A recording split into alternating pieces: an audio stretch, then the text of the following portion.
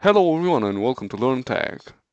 Users of Windows 11 had to deal with a frustrating downgrade when it comes to setting a default browser. On Windows 11, you had to click a lot of buttons in order to change your default browser. We believe that the reason why Microsoft did that was to get more users for their Edge browser. Switching your default browser to Chrome or Firefox was made awkward, and for that reason many users wouldn't bother changing it and they would just keep using Edge.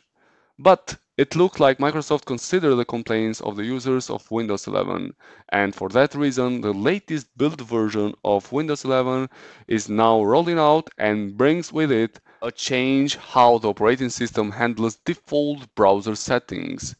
In order to get this update, you need to update your computer and install this optional update with a number keybay 5011563. So after you have open settings, you need to go over Windows updates and then you need to go over advanced options and then you click over optional updates and here you can see the optional updates that you can install. In my case, I have already installed it. In order to see your already installed updates, you need to go over update history.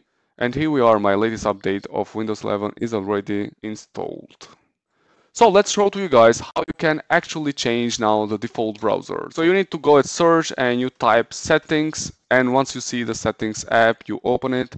And then from the options on the left, you need to click over apps, and then you choose default apps, and over here you have to search for the browser which you want to make it the default browser. In my case, I want to make Firefox the default browser, so I just type here Firefox and then I click over Firefox, and now you will see this option here, make Firefox your default browser, and we click over set default. Let's go back, and if you want to make Google Chrome, you do the same steps. So you search here the browser that you want and then you select set as default browser. In order to test this, let's open a link that I have received on my email.